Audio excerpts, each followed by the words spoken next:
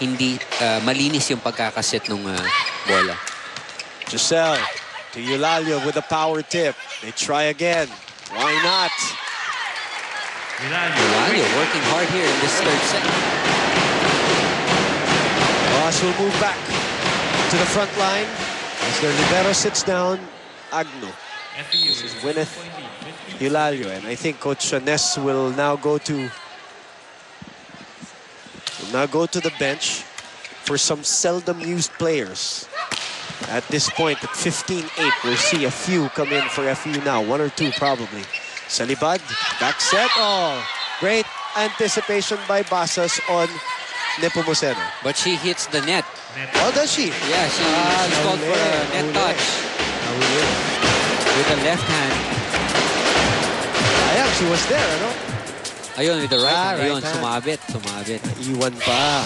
But the hang time, kitang-kita mo, Basas waiting for that ball to cross the net.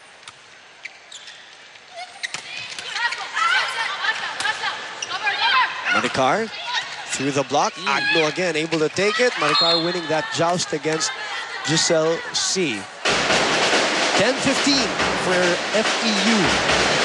Still not 100%. Kitang-kita mo, Oh. Not yet. Still serving for FEU. Nakakapanghina yung pinagdaanan din yan. Gastroenteritis as Basas. Nice save. Yep. Rojas. This time, Mandapat, NU defends that pretty well. Yeah, Mandapat was there to dig. Basas easily taken. Salibad, mababa na naman. Basas ulit. Binibigyan na nila itong batang-bata na si Maritoni. Basas for more experience as they are in the lead. 16-10. We have a technical timeout. We will be back.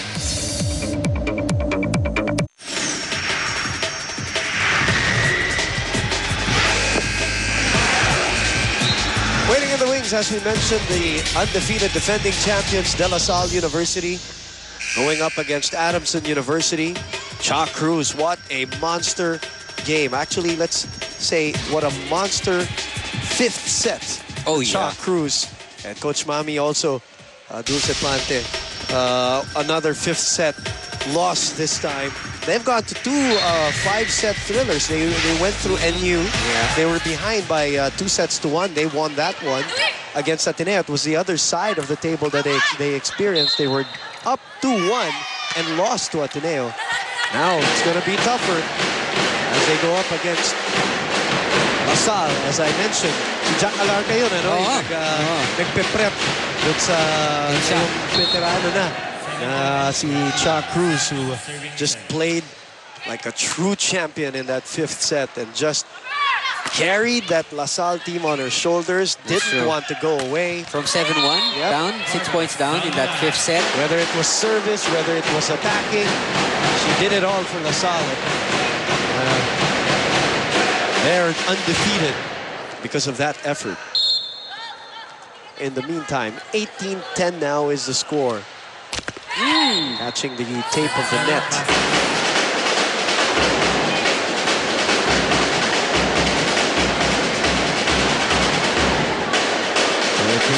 Serving by Carne Pomoceno. 11. Serving 18. That's out. It's going to stay loud. It's a free point for FEU here. Who are looking to win today the way they won last Wednesday, which is through straight sets. Giselle C.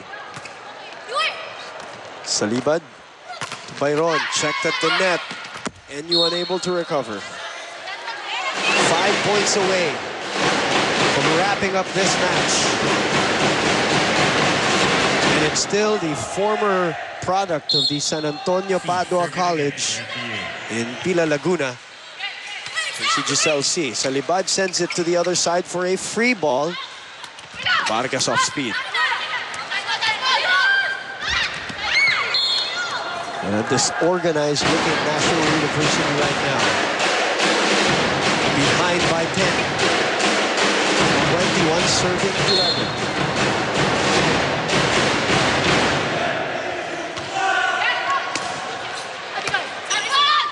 Car will send it to the other side for another free ball opportunity here for FEU.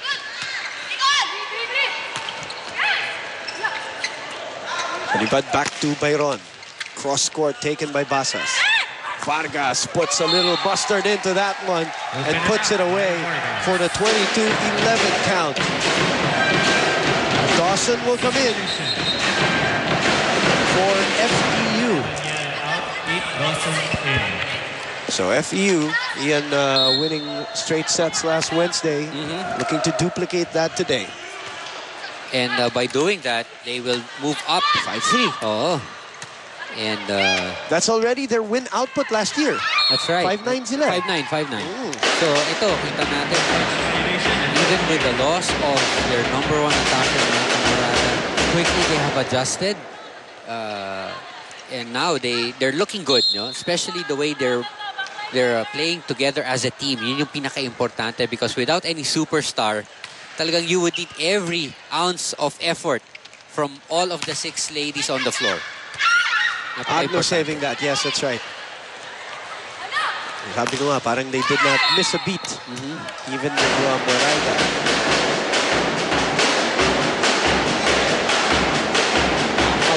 Already of FEU. So here's NU delaying the probably the inevitable now. Down 13-22.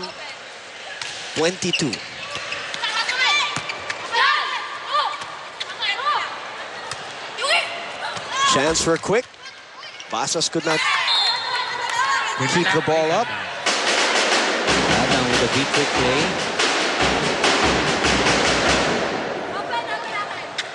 So 14-22.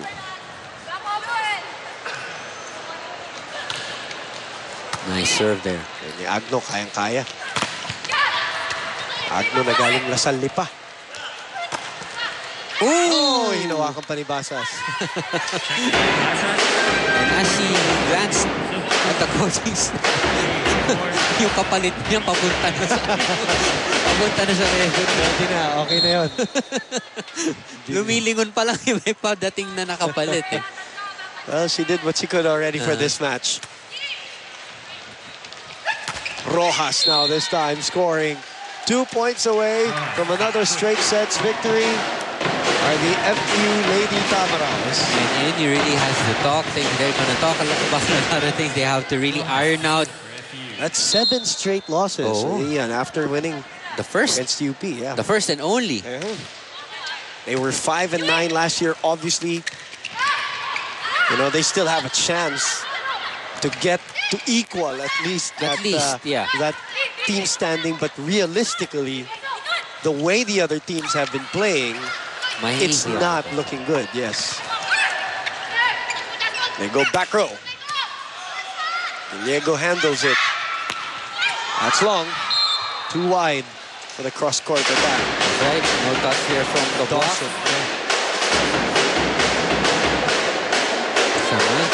Dawson.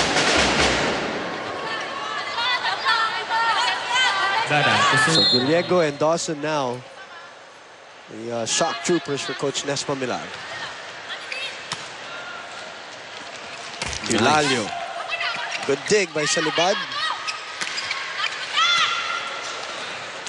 Hilalio misses that set from Giselle C. Mababa na naman eh. And Giselle C, the problem with her, whenever she tries that big kick, sometimes she pulls back, paatras siya. So talagang mababa yung magiging lipat ng ball. Dapat kahit pa drum set ka, you still should be going forward para patusok yung bola pataas.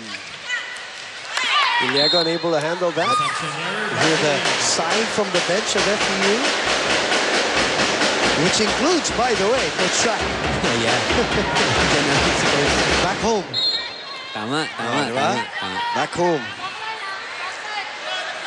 But not without some jewelry sa UST. Ano?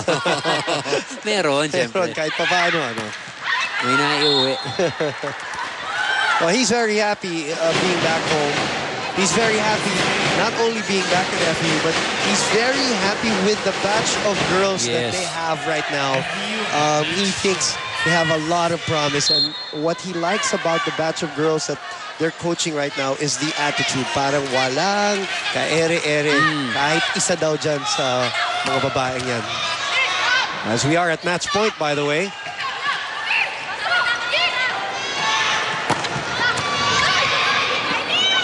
Sabi nga nila, pagka mga ganyan stage, wala pang mga sunga yan. Abangan nyo.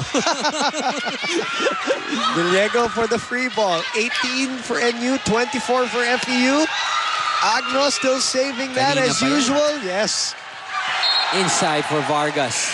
And that's a point, which means they wrap it up. Agno, by the way, the #1 digger of the tournament. So we should not be surprised.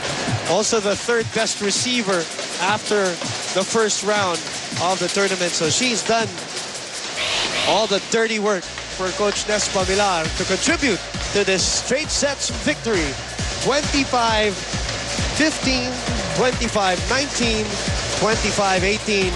And the woes continue for National University. Wala, ganun rin. Just like a continuation of that last outing in the first round. Still, a dominating performance by the FEU squad, and tong NU still, they have talked a lot about how they approach the game. It's more mental, as what the report said earlier. Ganun din ang nakikita nating problema for NU. The talent is there. Obviously, Kai Nepomuceno, by her own, even if she's 100%, won't be able to win matches if it's just her doing all the work. Kailangan everyone is on the same page, everyone contributes, and yun ang nawawala ngayon sa NU. Straight sets victory. Ang ganda nung gesture ni Coach Nespa Millar. Sinabi niya kay Maricar na uminom pa nung drink. To rehydrate. Yes, to rehydrate. Parang sinabihan nila when they went to the bench. Dahil nakikita niya nakikita pa niya, wala pa, hindi pa full strength. Itong si Maricar Nepomuceno off the other team, National University. All right, Jazz Reyes with our best player, the #1 setter of the league, Giselle C. Thanks, Boom. So it's 2 points, 32 sets, 2 serves, and 3 digs. Amazing numbers today, Giselle. Congratulations. Ano sa tingin mo yung nag-contribute dito? Bali yung sa set ko, dinistribute ko sa lahat ng teammates ko, sa mga spiker. Hindi yung sa isang tao lang ako nagpo-focus. Parang sabi kasi ni Coach, i-distribute ko yung set ko para umikot yung play, para hindi lang isang tao yung ibibigyan ko ng set, para yung points iikot sa amin lahat. So next game, we're facing LaSalle. So ano naman ang game plan natin for that? Ganun pa din, focus pa din kami sa game. Tapos, yung puso namin, ibibigay pa rin namin sa training sa game. Okay. Boom. Well, the last time they met against LaSalle was a 5-set thriller.